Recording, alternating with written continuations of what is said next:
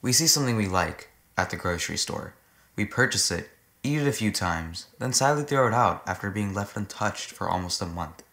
And unaware of the bigger picture, we are just a small grain of sand contributing to the ever-growing problem of food waste. Fortunately, however, there's a solution.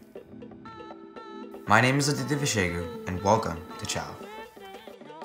Intended for the average grocery consumer, Chow is an app to intelligently manage and notify you when your groceries approach their expiration date.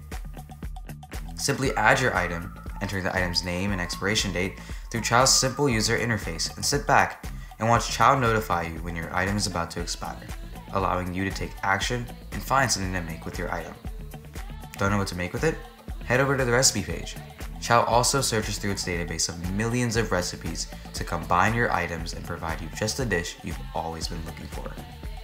And in the future, I'm working on developing a feature that allows users to scan their receipts using Tesseract's OCR and automatically find the estimated expiration date per item using USDA's average shelf life database, making the entry process much faster. To code the app, I started learning Google's Flutter, an open source UI development framework. And after a lot of Flutter tutorials I found on YouTube, I was able to code the basic functionality of the app. Let's take a delve into Chow. The items page works by adding an item object to a list, which then is displayed to the user neatly.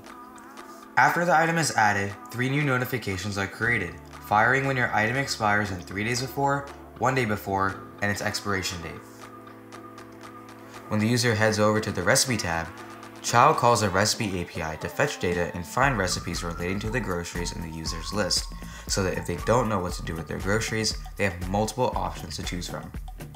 Toward the end of Chow's development, I was able to code the user interface with ease, taking inspiration from various UI designs I found on Dribbble. I'd like to thank Flutter developer Johannes Milk for teaching me how to design usable UIs through his YouTube tutorials. I hope Chow not only makes everyone's lives just a bit more convenient, but also helps reduce their food waste just a little bit more.